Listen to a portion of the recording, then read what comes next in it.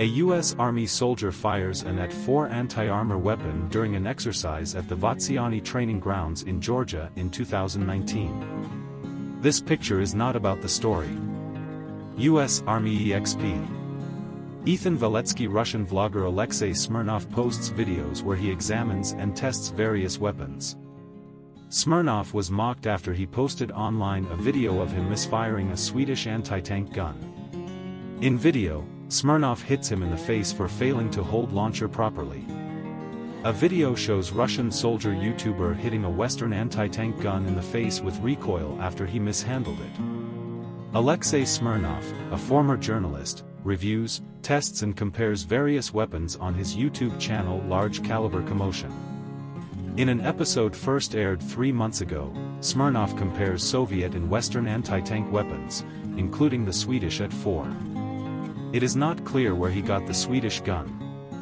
At one point in the video, Smirnov tries to fire the shoulder gun at a tank and announces, "Here's our regular at-4, let's see how it handles a T-72 tank." The vlogger goes on to explain that the launcher works while playing with it, and says it didn't feel very smooth at one point. As Smirnov prepares fire, he does not appear to be holding the at-4's front grip, which is designed to help stabilize the gun while aiming. The video then shows him pulling the trigger and causing the gun to shoot back in his face. Then he falls backwards and shouts, "Oh, damn it, you bastard." While a cameraman offers to help him, the video is cut off when Smirnov catches his eye on his back.